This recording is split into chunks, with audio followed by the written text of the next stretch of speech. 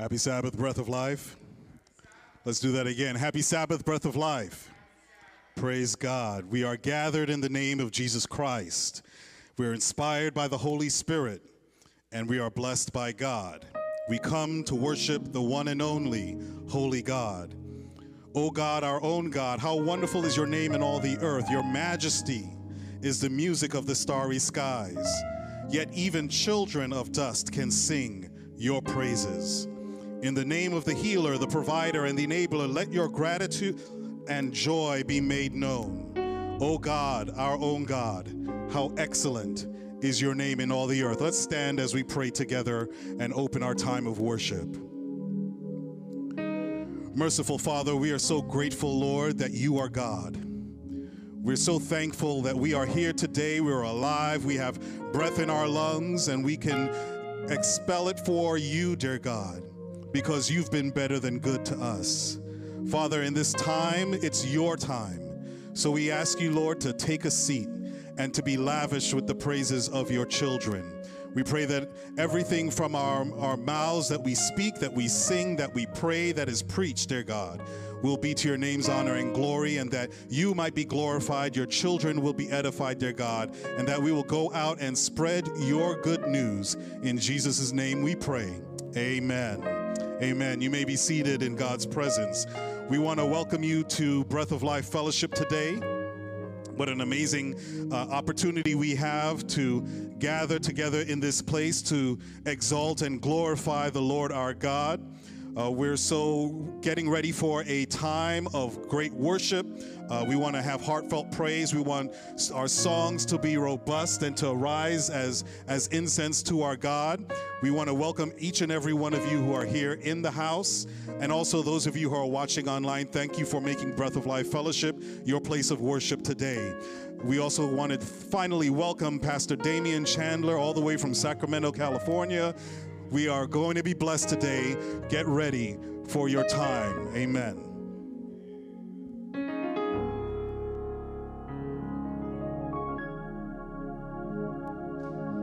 Amen, amen. Happy Sabbath, everyone. We are glad to be together in the house of the Lord today. Now is our time for us to meet and greet one another. So I encourage and invite you all to stand, to shake hands, smile, give a hug. Let's greet one another in Jesus' name.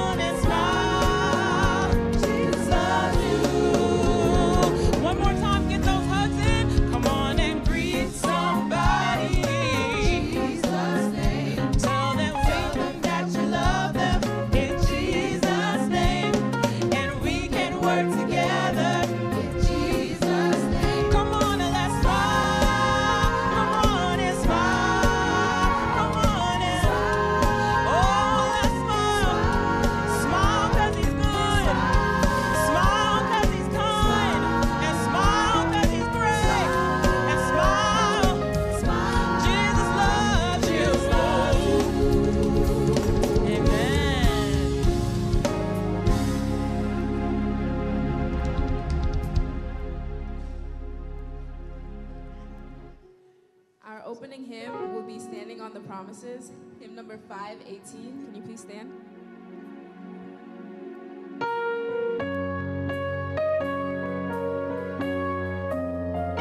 That's hymn number 518.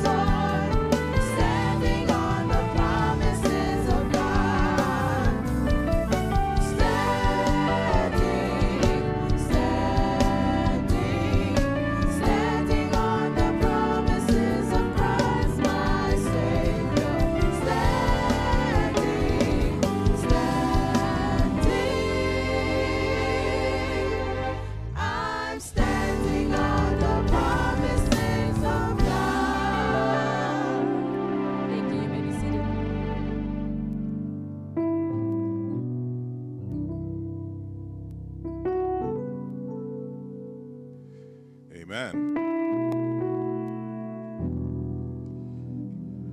I thought I was going to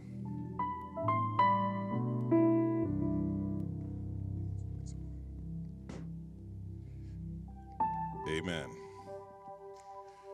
Thought I was going to have to jump in and help praise team, but they made it through. Hallelujah. They were standing on the promises. Now, in the month of April, we are focusing on families. Our families need to stand on the promises of God. If there is an institution in the world that's under attack, it's our families. Let me see the hands of those of you who are part of a family.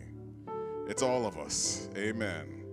And so we know that whatever we do, we need to work with God to preserve our families. And so today we will especially focus on families as we pray, as we seek God's face. I invite you to bow your heads. Dear gracious and loving Heavenly Father, we come to you today and approach you as our Father in heaven. And because you are our Father in heaven, God, we know that you love us with an everlasting love. There is nothing that we can do to stop you from loving us. And so, Father, we're coming today to accept that love, to accept your forgiveness of our sins, and to renew and to rebuild our relationship with you. Lord, during this month, we are focusing on families. God, we thank you for our families.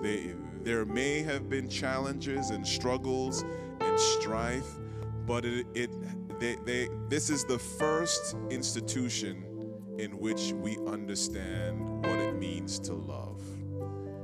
And so, Father, we thank you for families, and we pause to pray for the families in this church: mothers, fathers, children, uncles, aunts.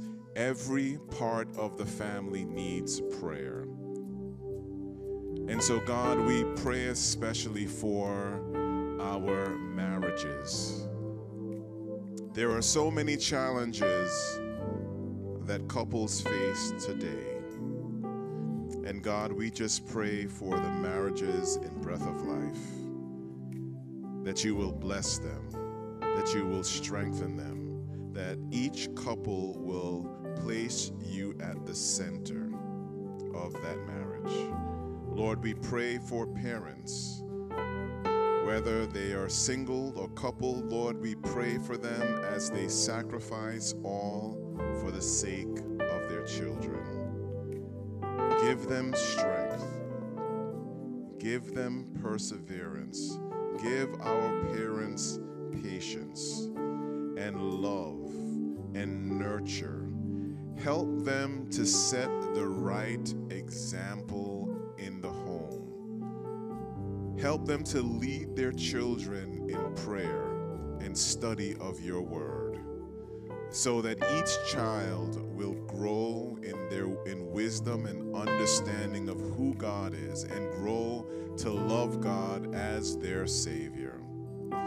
Lord, we pray for our children, those who are away at college. God, we pray that you will place a special hand of protection on them.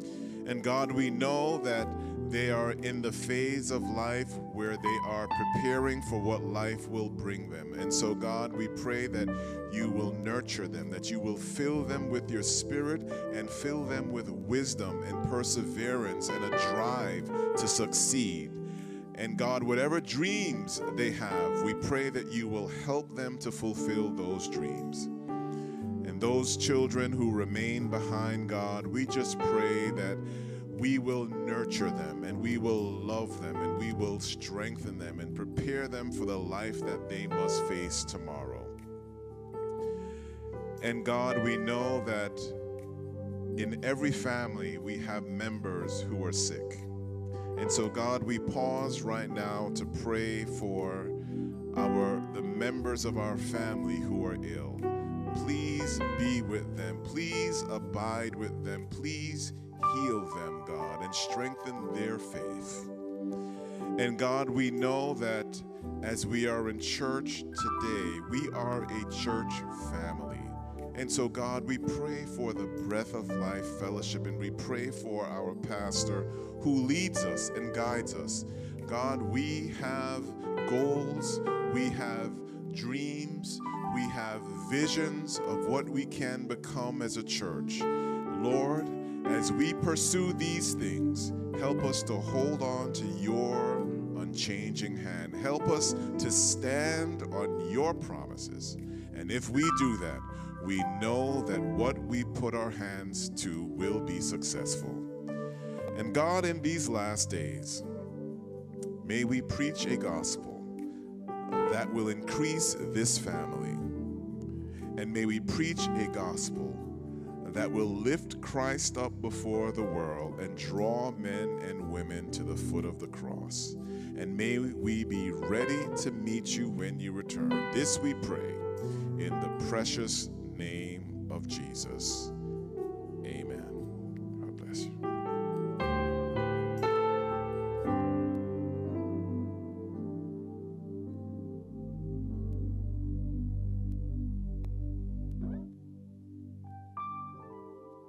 Amen, amen. I have the exciting privilege to introduce our speaker for our service today, and we have with us none other than Pastor Damian Chandler.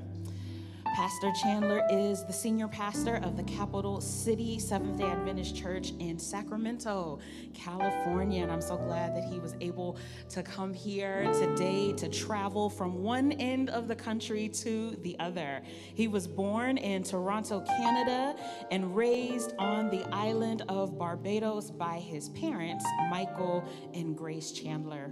His ministry started in a small church house in the basement of his home with only 9 members. The burden of the ministry fell equally on the shoulders of all, and we know what that's like. It fell equally on the shoulders of all, including him as a 16-year-old teen. Realizing the need to add education to his passion for ministry, he began training at then Oakwood College, now Oakwood University, in 1996, where he graduated with a Bachelor of Arts in Theology. He later furthered his preparation by pursuing and attaining a Master's of Divinity degree from the Adventist Theological Seminary at Andrews University.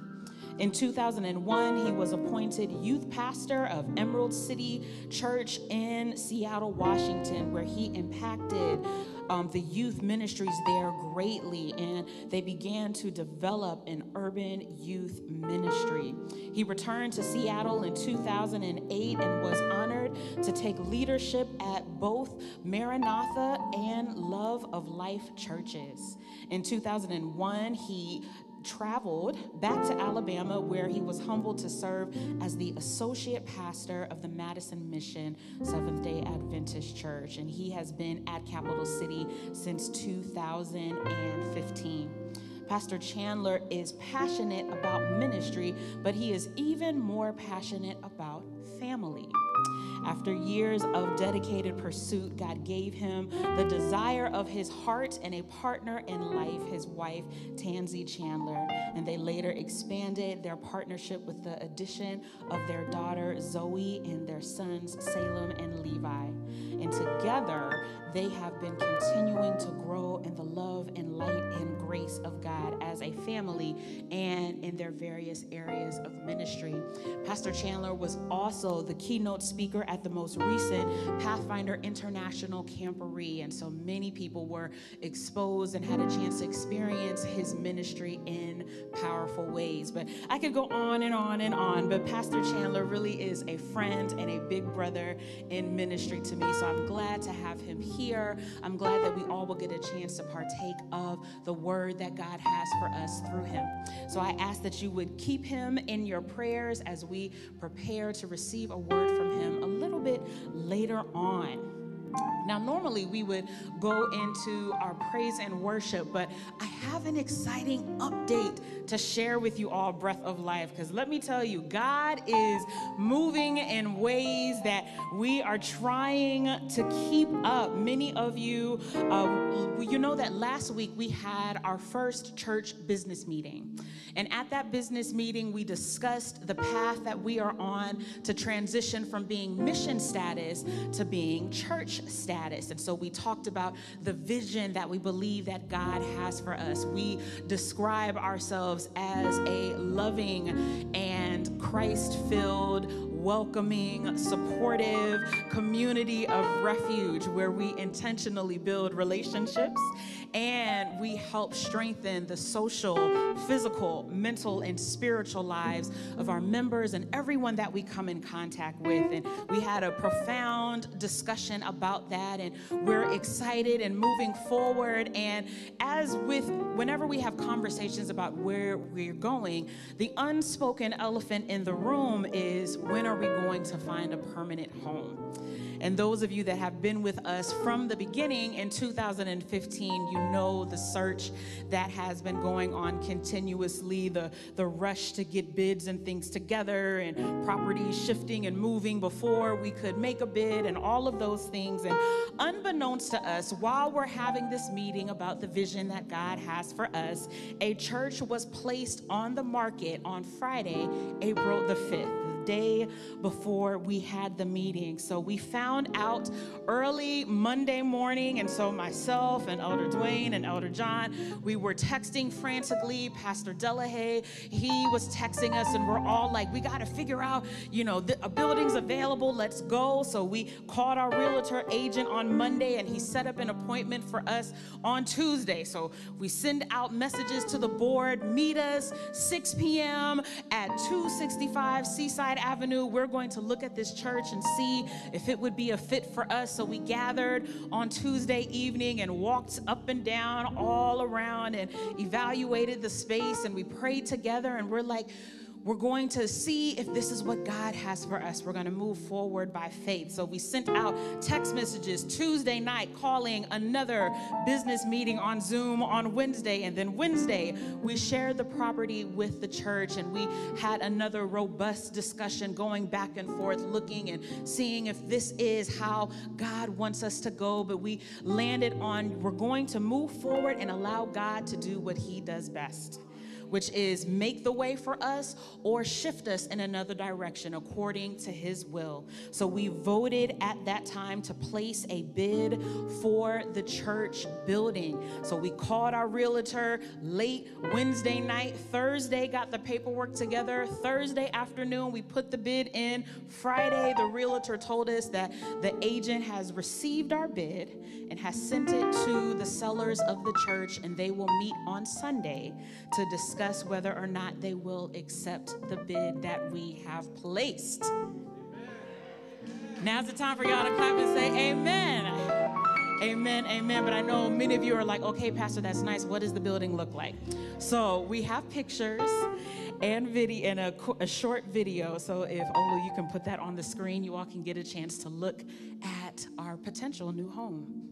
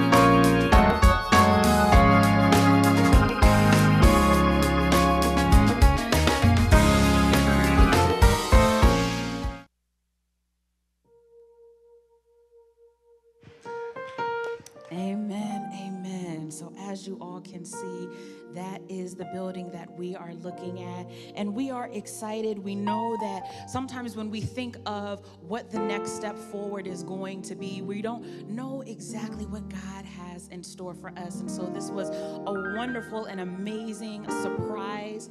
Just to let you all know, the house was listed for $799,000, and to remain market competitive, we placed a bid and we voted to place a bid for $850,000 for the property. And for those of you that are accountants and mathematicians, we are working with the conference in terms of financing. And I don't want to go into all of the details because we're remaining in a spirit of worship, but we will definitely continue to have meetings to let you know how we move forward as a church. And but we are excited to see what God has in store for us, because many of you know we have been desiring and longing for a home, a place that we can call our own, something where we can finally give our musicians and AV team a rest, where they don't have to set up and break down. Pastor Chandler just said they set up the drum set every week. I'm like, every week they set it up, they break it down, sound system, all of that, a place where we can, really do what we want to do to the space and, give our children a sense of this belongs to them, and just really being able to grow and to set up deeper roots here in the Stamford community. So I want to encourage you all to pray. I want you to know that we will keep you posted. If by God's grace they accept our bid, we will call another business meeting. I want you all to know we're not going to tell you next week we bought the building and we did not inform you all. So we will definitely keep you informed along the way. But we are so excited to see what God has in store for us. God has such great plans for us, Breath of Life. He is moving even when we don't see him moving, opening doors when we don't see it. And the way that he moves in our lives individually is exactly how he moves in our lives as a body of believers. So let us continue to stay prayerful, excited that God will lead us as he sees fit, as we continue our desire to do the work of the Lord. So it was very important that I shared that update with you all. And so with that, we're going to go right into praise and worship, because now we have one more reason to give God glory and honor and praise. And I said, okay. I'm being told to hold on a second.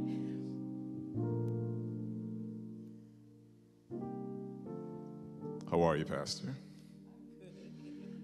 So, as you can tell, this week will be a special week for our pastor.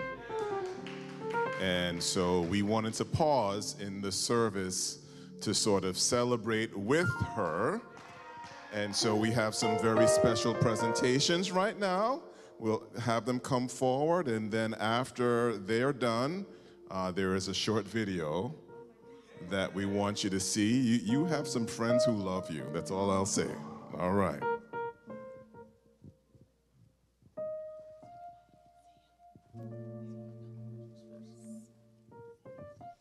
Pastor Holly, we want to celebrate you and our amazing pastor. Your birthday, you mean so much to us, and we want to express our gratitude and appreciation for your leadership.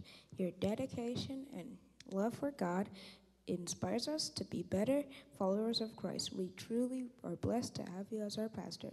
We pray that God gives us a special blessing. We love you.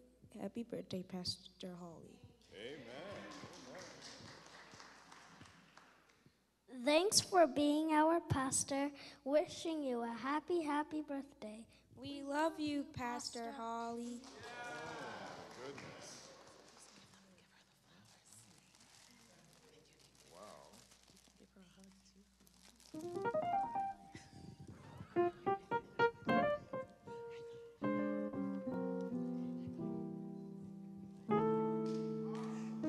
Awesome. Okay. Well done, gentlemen. All right. Olu, don't leave yet, Pastor. Or you can have a seat and watch. Happy birthday, Mary. Girl, you know I love you so much. There's so much that I can say, but I cannot take up like a whole lot of time talking because I'm quite sure there are quite a few videos that you're going to see in this collaboration. But you know you are my girl. You know you are my boo. You are my forever partner ever since we were at Damaso, when you came and knocked on my door and God showed us that we were covenant partners. Like, that's deeper than us calling each other sister or anything like that.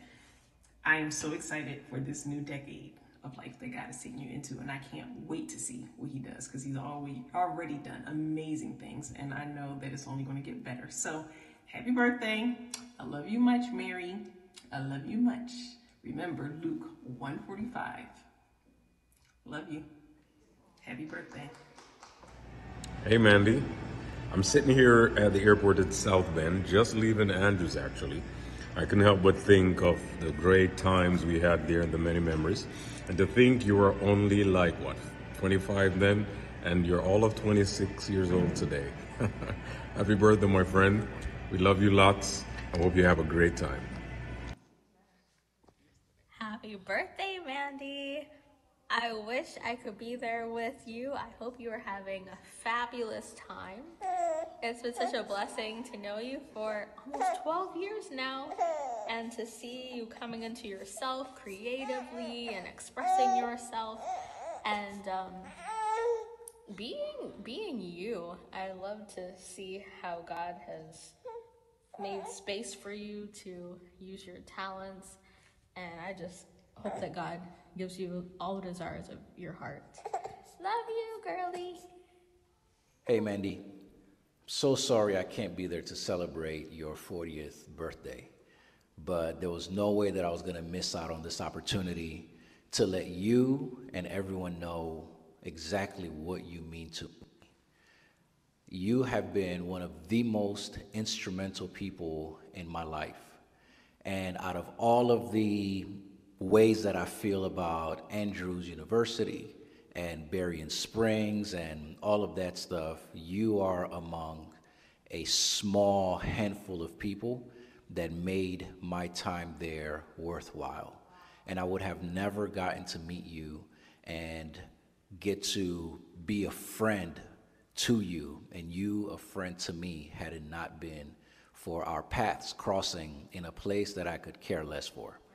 So over the years, we've remained friends, we've had our ups and downs, but you have been a constant. And I can't tell you how invaluable that is to me. So although I can't be there in presence, may this video, these words and these messages convey how much I love you, how much I appreciate you, how much you mean to me, how extremely proud I am to be your friend and to see you from both close and far in the ways that you have grown as a person. Thank you for trusting me with some of your most intimate words, as I've trusted you with some of my most intimate words. And I can't tell you again just how much I love you, and I wish you nothing but the best as you move on to this next phase of your life, a brand new decade. May God continue to bless you. May God continue to work in and through you in the ways that he has been ever since the day he created you. Once again, I love you, and we will talk soon. Okay, bye. Happy 40th born day anniversary to you, my friend Amanda. On this milestone birthday, I want to take a moment to celebrate you and all the incredible moments that we shared as friends over the years, and to honor the excellence you have shared with the world. Turning 40 is a significant milestone marked with new chapters filled with wisdom, experience, and endless possibilities. So I want to tell you, may this special day be as fabulous and extraordinary as you are. Embracing this new decade with open arms, knowing that the best is yet to come. Here's to creating even more unforgettable moments, achieving your dreams, and cherishing every moment along the way. Cheers to 40 years of laughter, love, and friendship. I am personally wishing you, as well as Daniela and our boys, a day filled with joy, surrounded by the people who love you the most. Again, happy birthday and God bless you. Hey Mandy, happy birthday. Just wanted to say happy birthday from me and Chris. Unfortunately, he couldn't be here because he's on assignment doing some stuff. But I just wanted to say happy birthday to one of my best ride or die friends. I am so thankful to God, selfishly, that he gave you another year of life. And I know he's going to give you many more. But I just pray that this year is fly. Randall said happy birthday. Fly, fabulous, funky, fresh, fine, all of that, okay? I hope that, you know, this season in your life is full of excitement and joy, because you definitely deserve it. So sorry that I couldn't be there to celebrate with you, but we will have our time. And please, y'all, don't hold this video against me. I did not get a chance to do my makeup, but I really wanted a chance to say happy birthday to my girl. Happy birthday, Amanda. I love you. Mandy, happy birthday, girl. I didn't know this, but your birthday is about the same time as mine. Today is April the 11th. My birthday is tomorrow, April the 12th.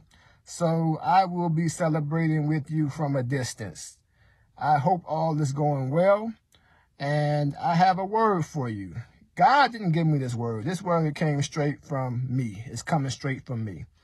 My spirit is telling me to share this with you for what it's worth.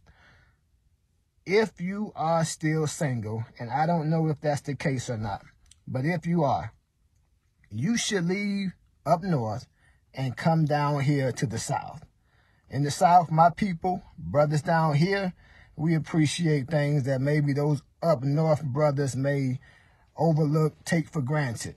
But down here, it will be appreciated. You won't last a week on the market. That much, I promise you. As you see, I'm still a fool, but this is your birthday shout out. So I salute you. Happy birthday. And send me a shout out back tomorrow. I'm petty like that. I want one back. Happy birthday again. Bye. Hi, Amanda. Corey and I just got together real quick to say how much we appreciate you and how much we love you as a friend. We want to thank you so much for being so awesome, for being able to listen to us, and for being such a great auntie to Karis. Indeed, Amanda. I remember meeting you for real in 2017 in Canada, and our relationship since then has just gotten tighter and tighter.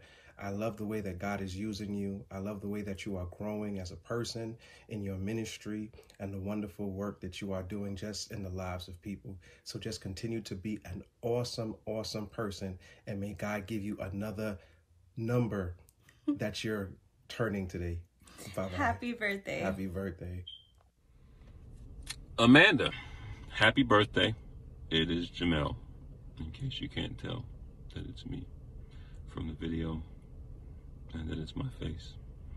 But, so I'm sorry I can't be there. I have a few things going on here that kept me from coming. But I just want you to know that I love you. I appreciate your friendship. And anytime you're in the city, please holler at your boy. I had a great time hanging out with you last time. And I always enjoy our conversations. I always walk away feeling spiritually fed and encouraged. And so I appreciate the way that you love me as your friend. And I look forward to a lifetime of friendship with you. So be encouraged. Enjoy your birthday. I love you and God bless. Hi, Amanda. I hope that you've enjoyed your birthday video. I am so grateful for your friends, of which, of course, I am number one because this was my idea. Actually, technically, it was John's idea. Your elder loves you, and he invited me to come by and spend this Saturday with you. And I said, I can't go because I'm out of town, but I can do something that I know will put a huge smile on her face. Amanda, we love you. You are so loved and cherished by your community. I still remember being at Andrew's with you and the pictures that we would take, the conversations we would have, the tears that would fall. Years of friendship, over 10 years at this point, and I am just forever grateful. Our friendship has just grown stronger every year, and I feel blessed to be able to call you one of my closest friends. I love you. I cannot imagine what ministry would be like for me if you weren't here with me. And I'm grateful that I will forever have a sister in you. And a tiny shout out to Adia, because she pulled out a lot of videos that I probably would not have been able to get by myself. So I'm happy that you are so loved that we all just came together and said we have to wish her a happy birthday. Because 40 years, like, that is no small feat. And I know that life is gonna have its ups and downs, and you're not as young as you used to be. But I want you to know that every step of the way we'll be there with you. We'll uphold you on the good days, on the bad days, on the great days, on the sad days. We got you forever. We love you, and thank you for impacting all of our lives the way that you have. Amanda, you're incredible, and we can't wait to see what God has in store for you for these next years. We love you, we love you, we love you. Happy birthday, Pastor Amanda Holly, from all of your friends and your loved ones and your bestie. Enjoy your Sabbath.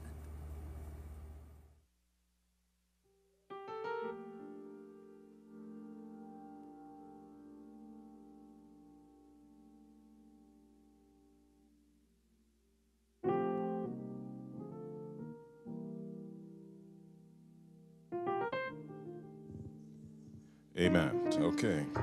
Pastor, we just want to pause in our service to wish you a happy birthday. God has blessed you.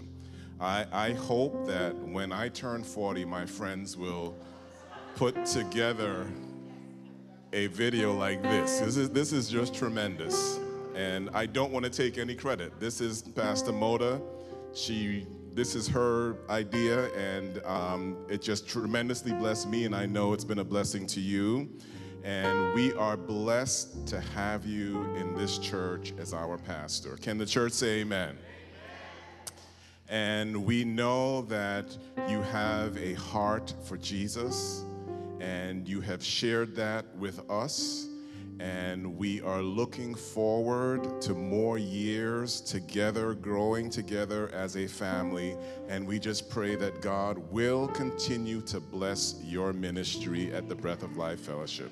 So on the eve of your birthday, we just wanted to pause and to wish you a happy birthday. And during our lunch, we're going to open it up for the members to sort of share with you their feelings as well. So we just wanted you to be aware of that. So happy birthday, Pastor, and it's now time to lead praise and worship. God bless you.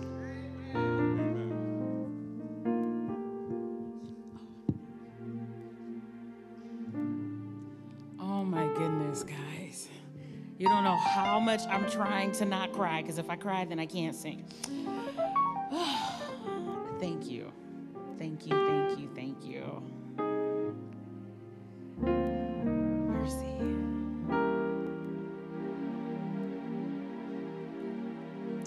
In Psalm 27, it says that the Lord is my light and my salvation. Whom shall I fear? The Lord is the strength of my life. Of whom shall I be afraid? When the wicked came against me to eat up my flesh, my enemies and foes, they stumbled and fell.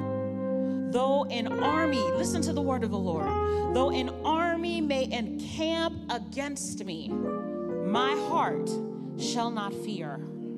The war may rise against me, in this I will be confident. One thing I have desired of the Lord, and that I will seek, that I may dwell in the house of the Lord all the days of my life. And then it goes on to say, for in the time of trouble he shall hide me in his pavilion, in the secret place of his tabernacle.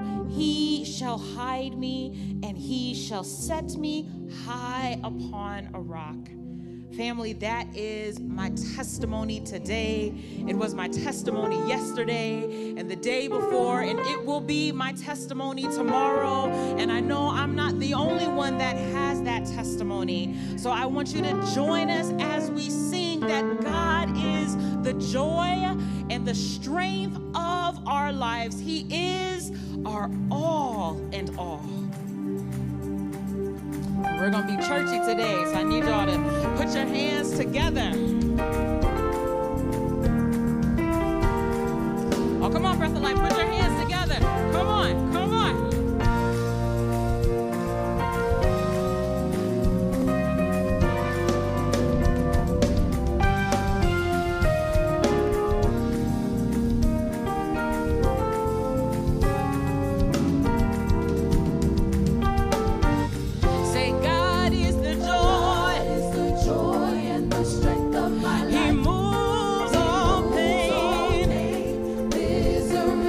Promise to keep me.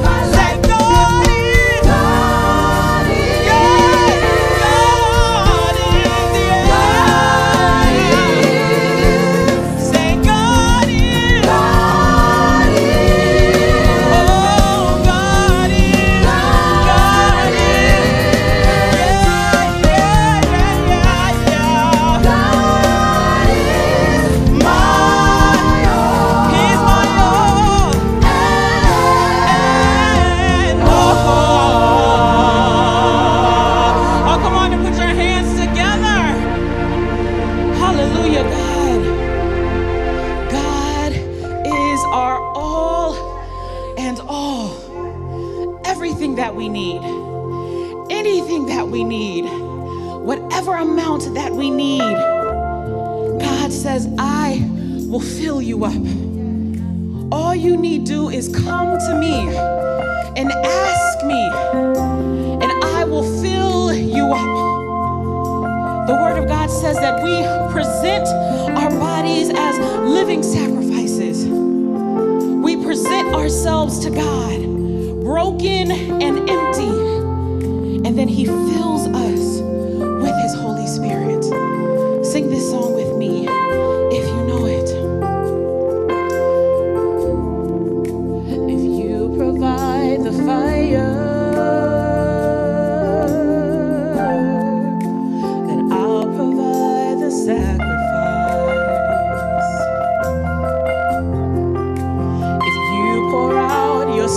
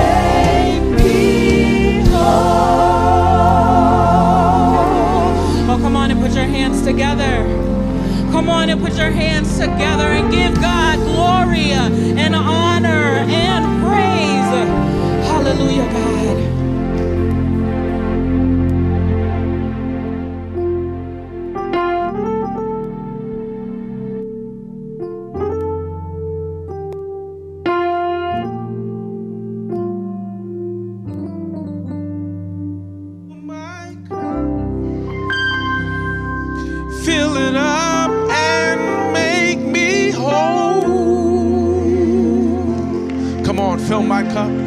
Fill my cup, Lord. Come on. I lift it up, Lord. Come and quench. Come and quench this thirsting of my soul.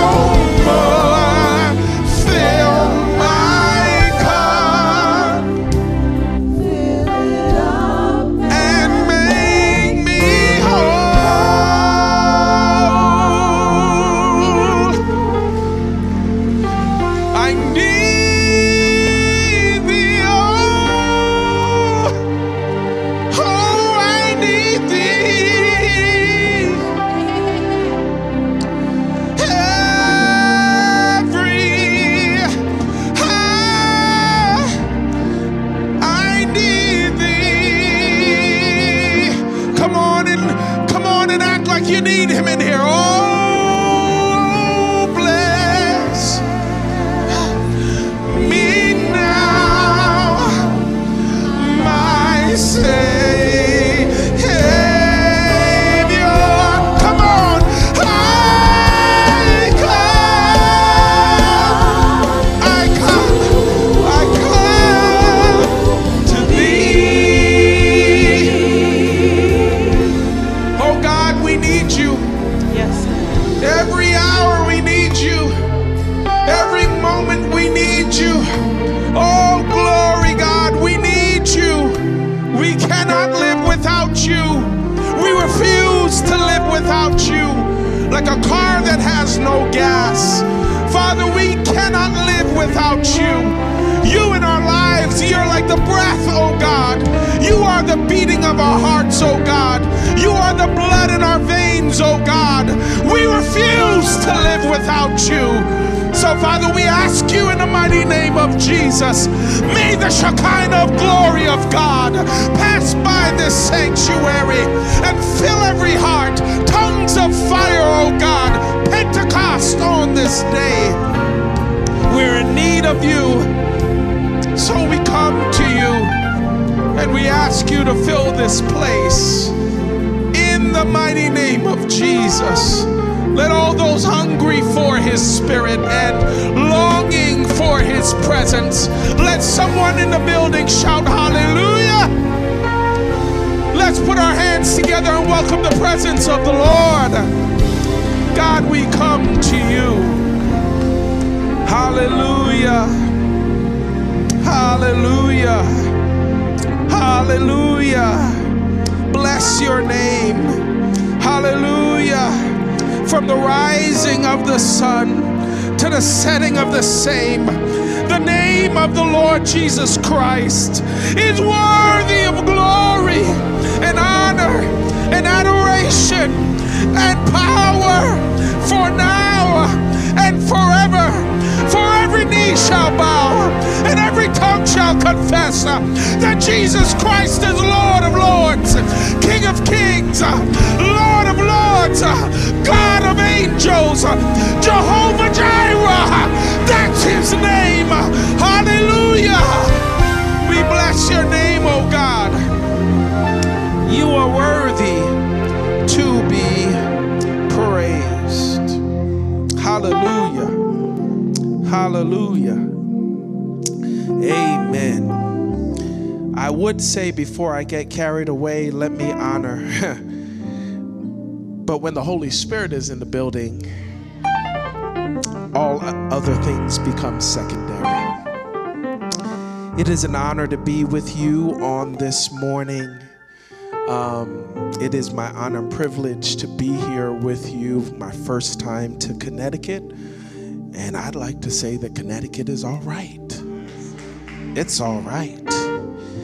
I've been to New York, never been to Connecticut. I don't know if it's the seas, the California and Connecticut together, but this place is all right. But more than Connecticut, I'd like you to stand with me and honor your pastor, my friend, Amanda Hawley. Can we stand on our feet? It's okay to honor our pastor. Come on, put your hands together. Let her feel it. Let her know we honor you. There are those who are pastors because they can preach, and she can preach. And then there are those who are pastors because they like the power. I don't know. Maybe they have power that I have not seen. But there are those who are pastors because they love God and they love his people. And you have a pastor that loves God and loves his people. And for that, I think we should all be grateful. Amanda, thank you so much. And happy, happy birthday. Amen. I saw one or two gentlemen on the screen. One guy looked really happy to say hello to you, so maybe you should give him a call after the service. Looking out, looking out, looking out. And in Connecticut, we need to make sure that we find some brothers in Connecticut so that she does not head south. Someone say amen. Hallelujah. Hallelujah. Amen. Let's also put our hands together for our musicians. We're grateful. Thank you for filling the house with God's love. To the elder, thank you so much. And to all the members here. Yes. I bring you greetings from the capital city, Seventh-day Adventist Church in Sacramento, California. And also from the bishop of my house. Her name is Tansy Chandler. She happens to be my wife, the most beautiful woman that I've ever seen. Yup, she keeps it right.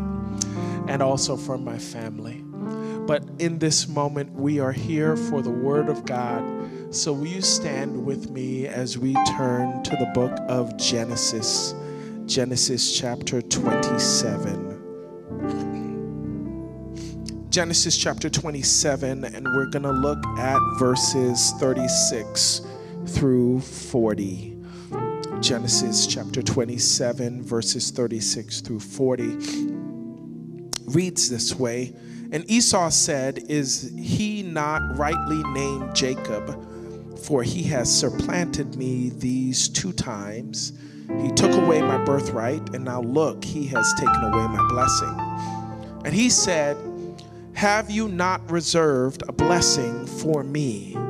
Then Isaac answered and said to Esau, "Indeed, I have made him your master, and all his brethren I have given to him as servants. With grain and wine I have sustained him. What shall I do for you now, my son?" And Esau said to his father, "Have you only one blessing, my father? Bless me. Bless me also." Someone in the congregation say, "Bless me also, oh my father." And Esau lifted his voice and he wept. Then Isaac his father answered him and said, "Behold, your dwelling shall be on the fatness of the earth, and all of the dew of heaven from above.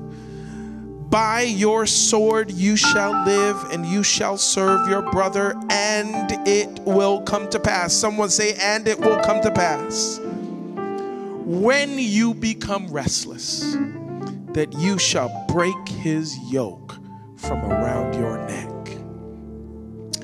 This is the word of the Lord. join me. I'm going to act like I'm at home. Raise your Bibles towards heaven, your iPads, your iPhones.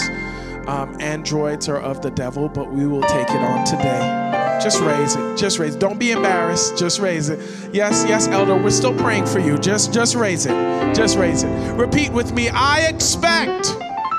Come on, breath of life with a loud voice. I expect God to do what he said he will do, and nothing less. With a triumphant voice, I expect God to do what he said, what he said, what he said he will do, and nothing less. You may take your seat in the house of the Lord as I preach under the title, Break That Yoke. I was on my way to church. I was late, and it was in the fall, and it was raining.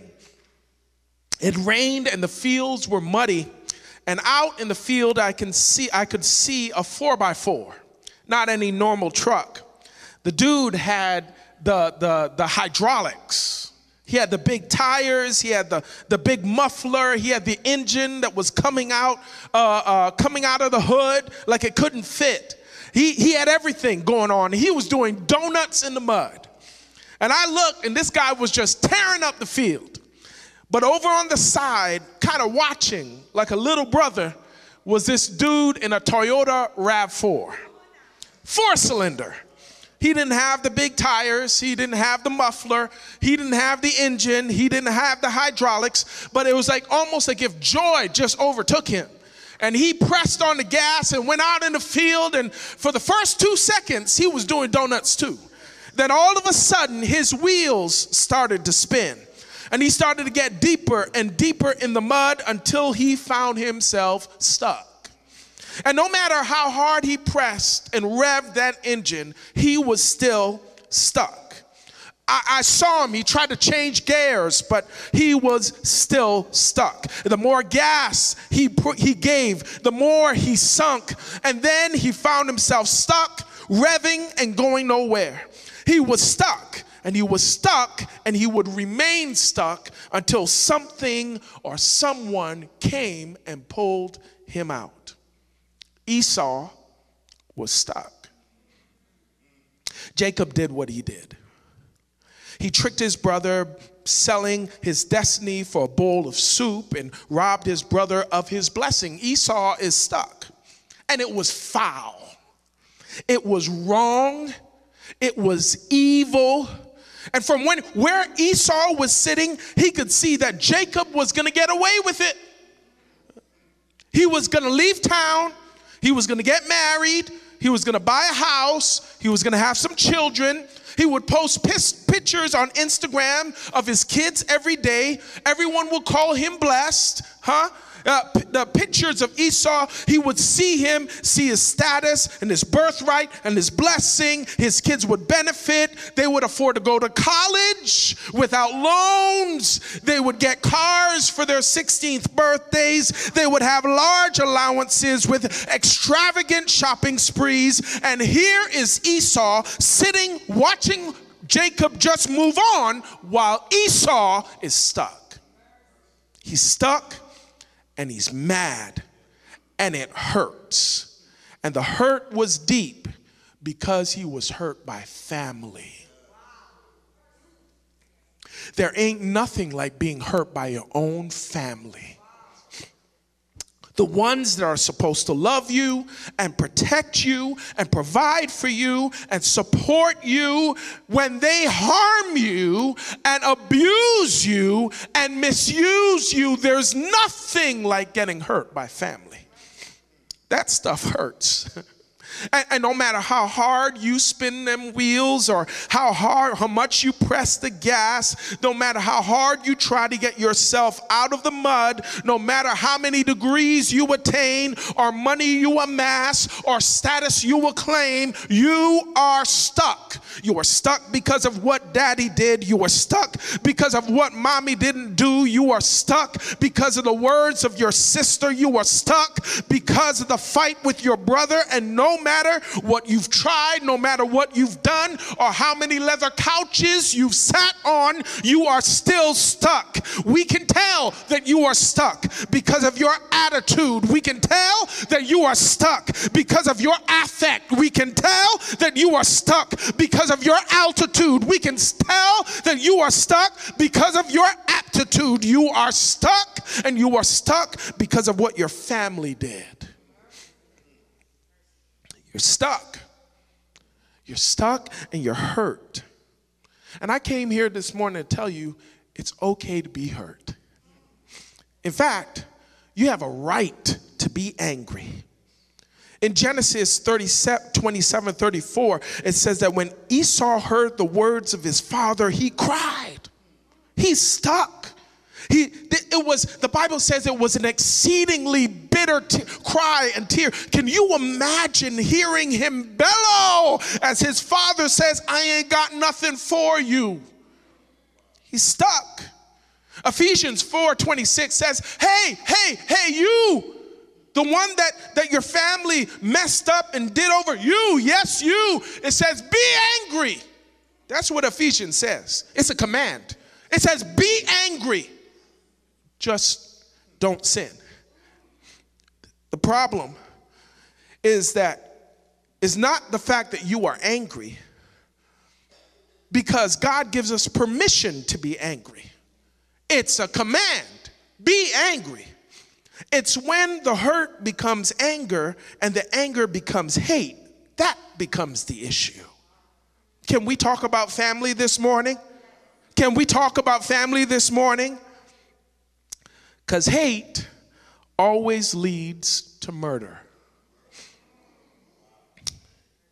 Hate leads to murder in two ways. Number one, if you're taking notes, please write it down. It says, hate ends up in you murdering your relationship with others. 1 John 3:15 says, everyone who hates his brother is a murderer. You try to murder the person who hurt you. It becomes your life goal. You want them to hurt as much as you hurt. You want them to feel what you feel. In your head, if you could just get them to feel what you felt or hurt the way you hurt, then you would feel better. But I don't know about you. I've tried it. And when I make them hurt, I still feel hurt.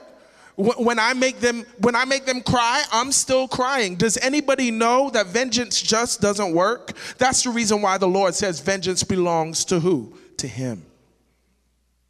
You murder their character. You murder their dreams. You kill them over and over in your mind and in your heart. You become consumed by them. They've moved on, but your hate leaves you stuck. Hate also murders your relationship with God. 1 John 4:20 says, if someone says, I love God, and hates his brother, he is a liar. For he who does not love his brother whom he has seen, how can he love God who he has not seen? We're talking about family today. We're talking about family hurt.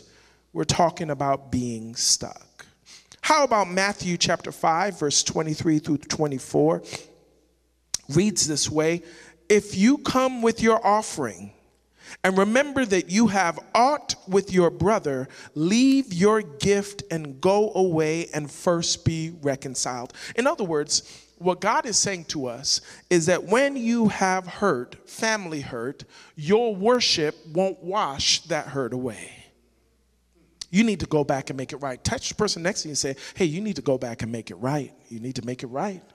You need to make it right. Esau is stuck.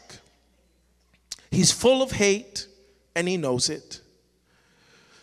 So what does Esau do, and what should we do when we have family pain that hurts us and when we feel stuck? The first thing that Esau does, I just want to praise God, I could run all over this sanctuary for this, is that he goes directly to his father.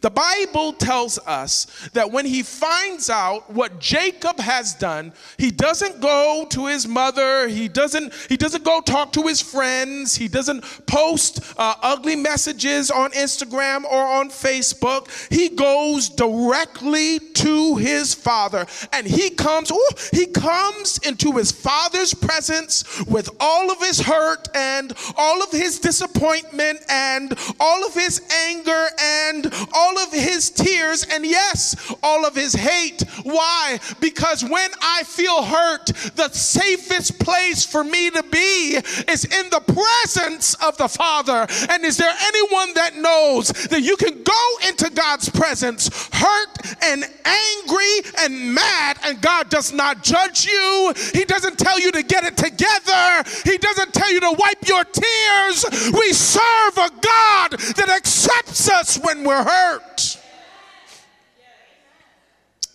When we're hurt by our family, the first place that we need to go to is to the presence of the Father. Can I go a little bit deeper? Because when we go into the presence of a father, I remember one time I was at home and my daughter was just hurt. She was just hurt. She was hurt so bad. And my daughter came home and she was crying and she just crawled into my arms. And I knew that there was nothing that I could do to fix it. There was nothing I could do to make it right. But somewhere in my mind, I thought that there might be a little bit of power and comfort in my arms. So even though the situation did not change, she was in the presence of her father, and in my presence, just my presence made her feel better. I wonder if there's anybody in the sanctuary on today that knows what it's like, that the presence of the Lord just makes you feel better. The presence of God, just being in his presence, can make everything better, even though nothing changes. He's in the presence of his Father. He brings all of his pain into the Father's presence. I want to talk to parents in the room today. You know, sometimes your kids don't need your wisdom. Sometimes they don't need your advice. All they need to know is that no matter where you go, no matter what you do, you will always be my son. You will always be my daughter. Addicted, but you're my daughter. Strung out, but you're my son. There is nothing that you can do to cause me to walk away from you. You are not my project. You are my family. First, he goes running to the Father. Then he begs for a blessing. He says, what about me? This ain't fair. I see him prospering. He is happy. What about me? They've moved on. They're happy. But what about me? I'm still hurting. I'm still broken. What about me? Have you ever been there where every time you opened up your mouth, all that came out is, God, what about me? Have you forgotten? Do you have any blessings for me? Is there a promise for me? God, what about me? You've got to have something left for me, Daddy. Can you please bless me too? What Esau is asking God to do is he's asking God to give him the blessing that he has lost. He's asking for that blessing because he thinks it's the only thing that he can receive to heal the hurt and the hate. Give me what you gave him. Bless me like you blessed him. Treat me the way that you treated him. If you would just give me what you gave him, I won't feel the hurt anymore. But Isaac does not shoo him away. He does not remind him that he actually created the mess that he found himself in. Hello. He does not tell him that it's no big deal. Isaac sees his son's anguish and hears his plea. I just want to thank God right now for a God that sees my anguish and hears my plea, that when I am hurt by family and I go into the presence of my Father, He knows my pain intimately. He understands my pain. He understands the depth of my hurt. Isaac could see that his son was consumed with his hate. And the only person his hate was hurting was himself. Genesis 27:39 through 40 records the response of Isaac to his son. Isaac, his father, answered and said to him, "Behold, your dwelling shall be of the fatness of the earth." You're going to be blessed. You're going to be taken care of. "And the dew of the heaven from above, by your sword you shall live, and you shall serve your brother. And it shall come to pass when you become restless that you shall break his yoke from around your neck." Notice that Isaac does not bless Esau with Jacob's blessing. Isaac says, "I've got a blessing that's tailor-made just for you. It's not the one you want, hallelujah, and it's not the one that you asked for, but it's the blessing that you need." Oh my God. I'm so grateful that as a parent, I understand that I don't always need to give my kids what they want or what they ask for. But as daddy, I understand intimately what they need. And as it is for me and my children, so it is for our Heavenly Father. I know that some of y'all are sitting out there and you hurt mad because God didn't do what you asked him to do. But is there any wise saint in the sanctuary on today that could raise your hands in the aftermath, looking over your shoulder, and you could say, "Thank God that you didn't answer that prayer. Thank God that you didn't give me what I asked for. I bless you, God, because you were wise enough to say no." He gives him his own blessing, one that is tailor-made for where he is and what he had been through. It was a blessing that was meant, Amanda, to get him unstuck. So what does Isaac give him? Well, Isaac says, number one, you are going to be a slave to your brother. What kind of blessing is that? The Hebrew word used there is ta'abod. It means that you will expend energy. It means that you will expend time. It means that you will expend attention. Listen, listen. Unforgiveness makes you a slave to the person who hurt you. Unforgiveness makes you a slave to the person who hurt you. You expend time and energy and attention. Your focus is on them. You're always on their page. Unforgiveness within a family causes you to expend all of your energy, and you become a slave to the person who hurt you.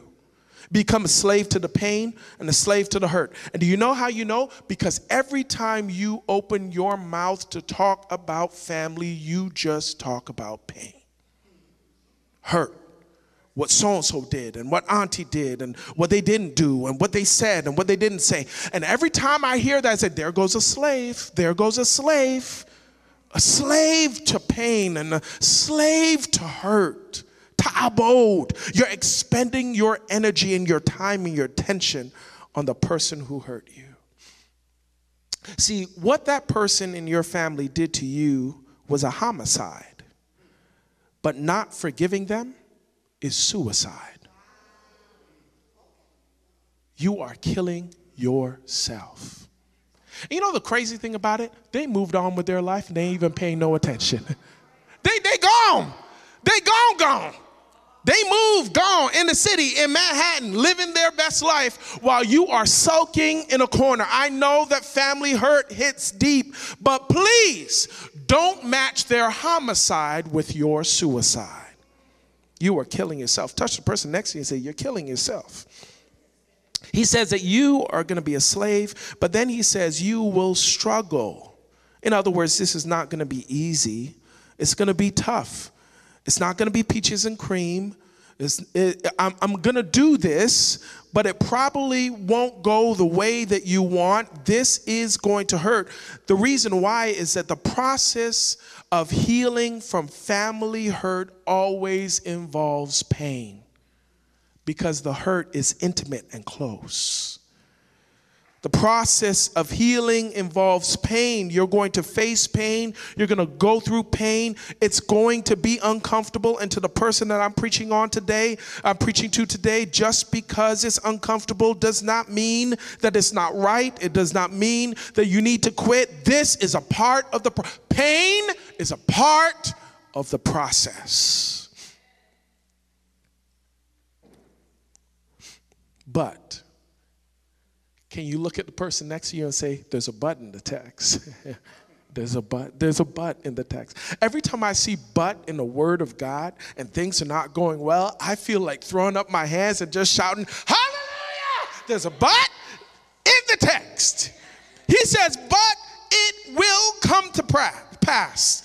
That's a promise. That's not a question. It's a promise. When you get sick and tired of being sick and tired, the Bible says you will become restless.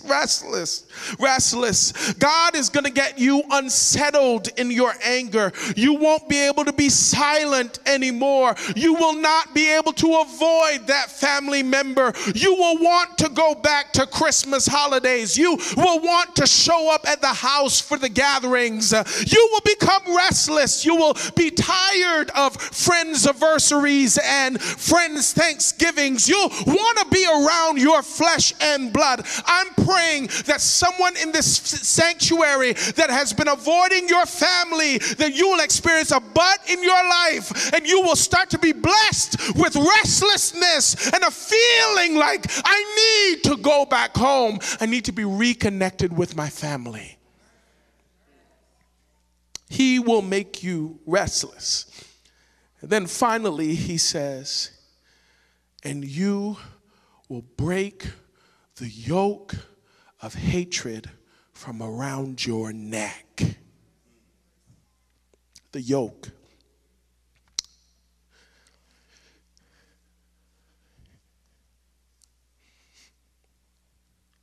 There's certain words in the Bible that have so much power. And if you don't spend time studying them, you'll miss the power of the text. Yoke. I didn't know what a yoke was.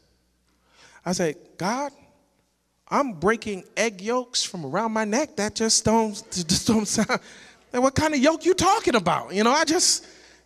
So I started to do some studying on the yoke. The yoke was a large piece of heavy wood that went around the neck of the animals. That yoke kept your head low so that you could, so that you could not look up and see what was ahead of you. See, the reason why they kept the head low is because when you kept the animal's head low, the animal could not see that there was green grass ahead. All the animal would see is what was in front of his next foot. The animal was unable to raise, hallelujah, his head because his neck was low. Not only did the weight of the yoke keep your head low, but the weight of the yoke would tie you to another animal.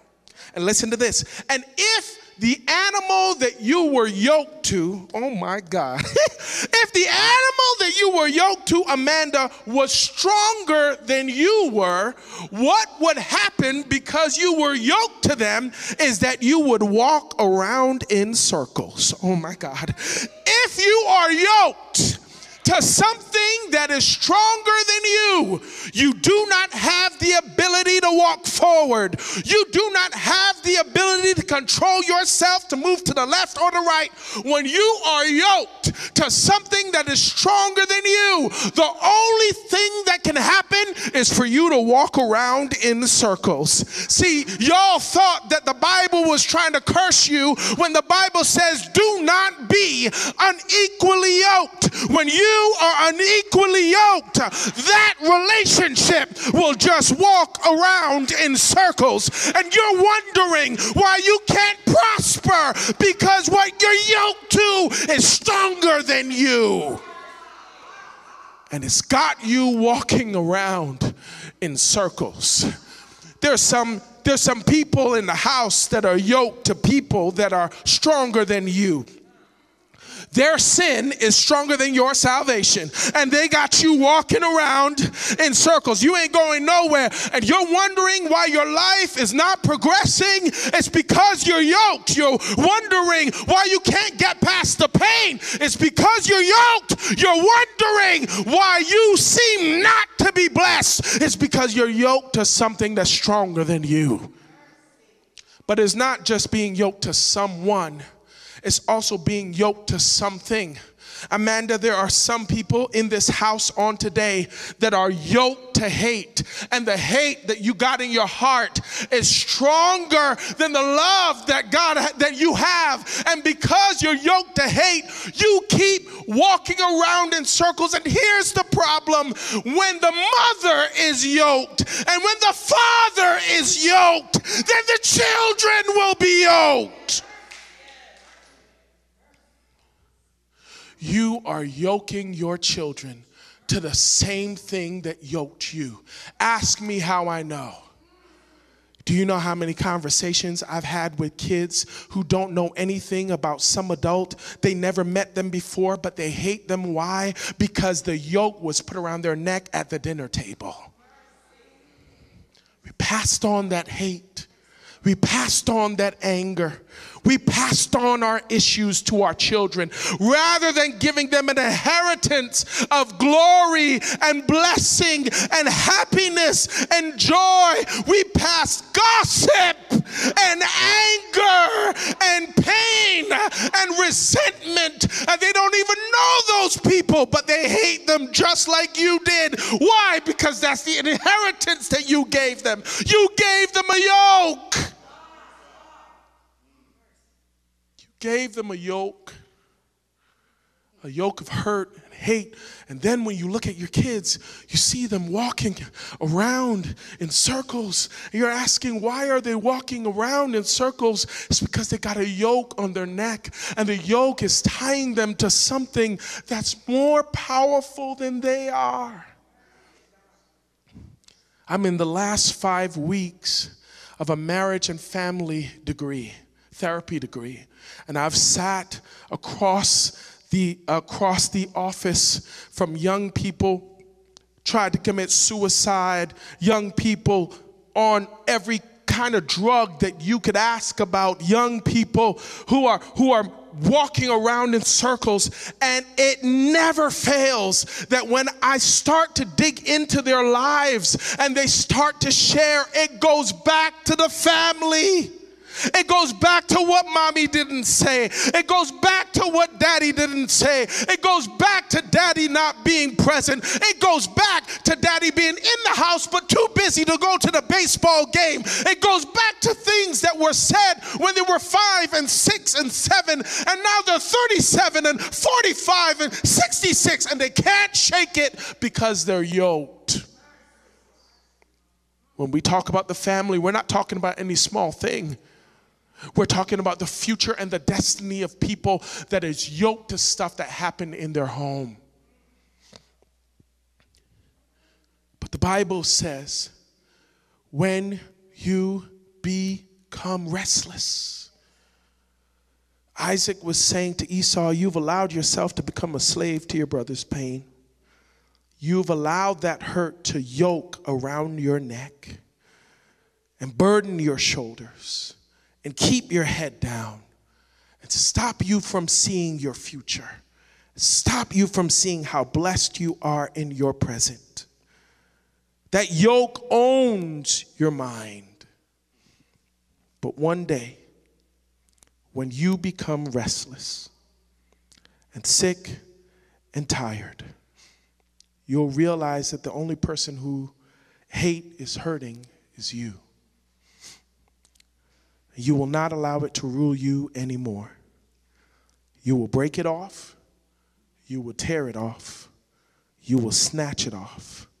And no one can do it but you. Listen, family. God is waiting for you to take responsibility for the yoke that you have around your neck. You have to decide.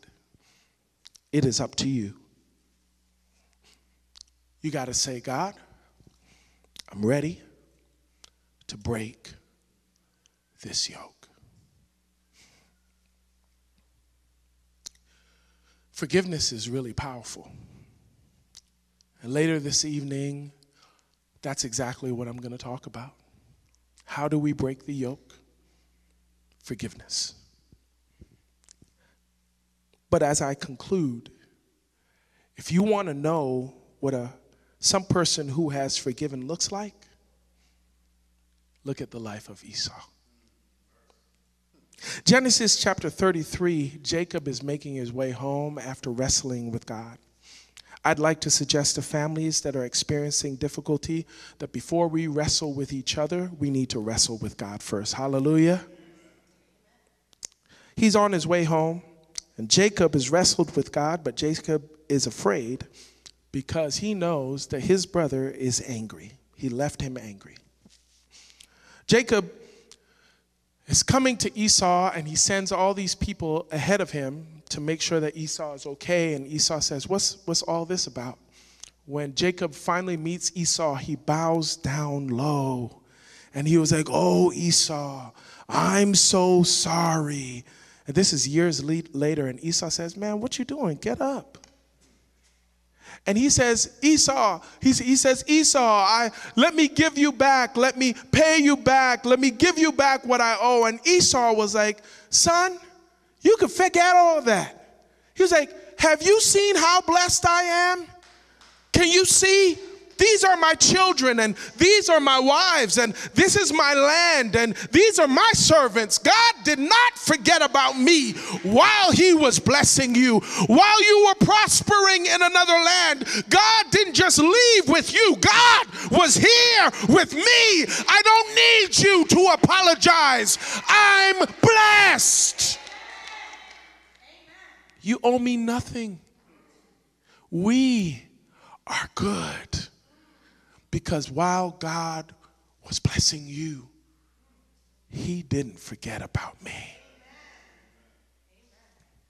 I'm blessed. I want to close with this idea. My dad and I had some friction when I was younger. He did some things that kind of followed me in life, and I realized when I got married that this thing was still bothering me. Holy Spirit said, you need to talk to your dad. And I said to God, there's a lot of things that I will do, but there's some things that I'm not going to do. I'm not going to talk to him. Then finally, one day, the Holy Spirit says, you got to talk to your dad, so I did. And I said, hey, Dad, listen, I needed to talk to you about something, and it's really bothering me, and I've been holding on to it for a long time, and you did this, and you did that, and it's really bothering me. And you know what my dad said to me? He said, son, I didn't know that what I did hurt you. I had no idea. But listen to what he says. He says, but I asked God for forgiveness for that a long time ago. And he said, and I know that God has forgiven me. Check what he said next. And I ask you for your forgiveness, but if you choose not to forgive me, I'm going to be okay. Because I know I got God wants forgiveness. And I made things right with him. He said, I want to make things right with you.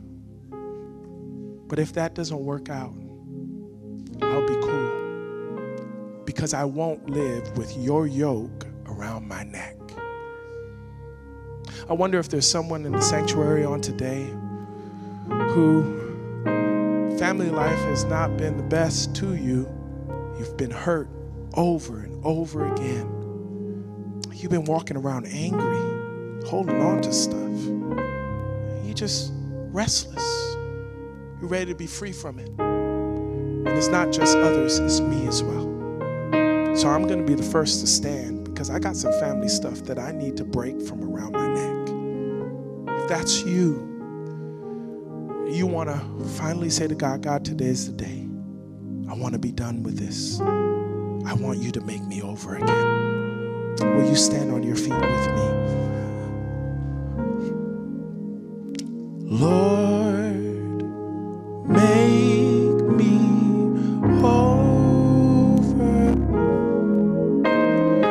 Lord, make me over. Lord, make me over. Oh, make me over again. Oh, make me over again. Father, thank you for your word. Thank you that you're calling us to break the yoke from around our necks. You're calling us to extend forgiveness to those who have hurt us. You're challenging us that our hurt is only hurting us. And you're calling us away from the suicide of hurting ourselves and to extend the power of forgiveness to those around us and to our families. We want to see healed families. We want to see families that are brought back together in spite of the hurt of our past. You can break the yoke from around our families' necks and you can bring us back together again. I pray for that one, that person that is struggling with family issues. And we're asking you in Jesus' name that you will give them power to stop spinning their wheels, that you will get them unstuck so that they can forgive, lift their heads, and move into the future that you have in store for them.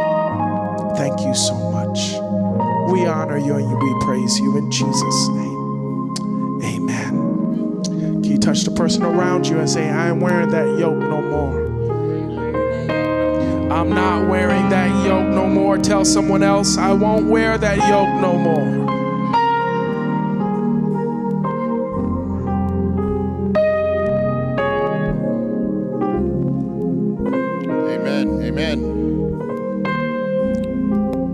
Aren't you glad you came to church today?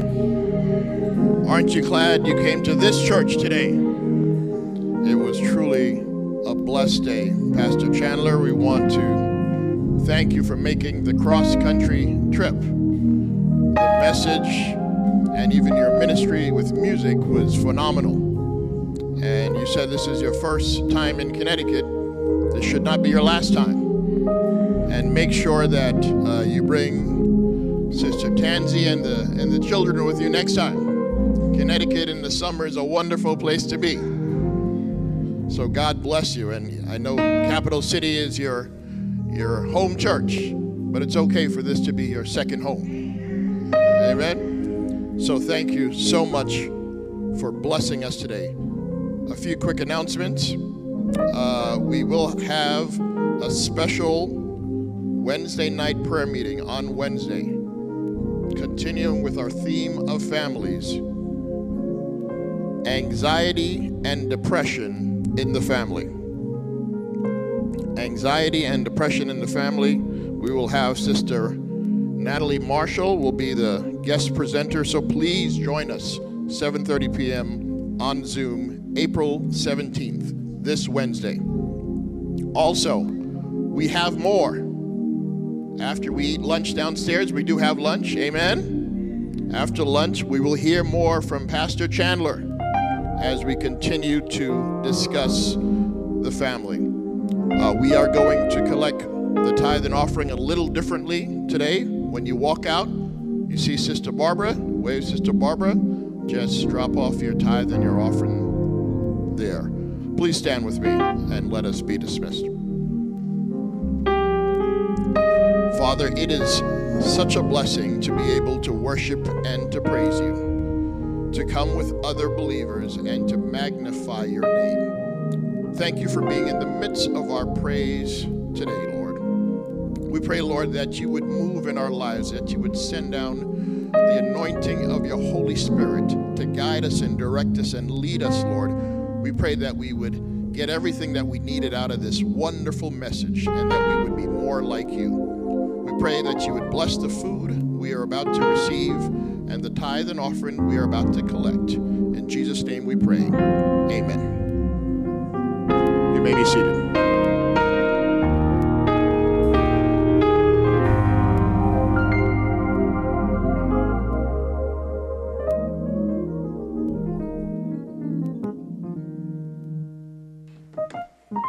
And there is another group that is waiting to use the sanctuary, so we're going to quickly move out.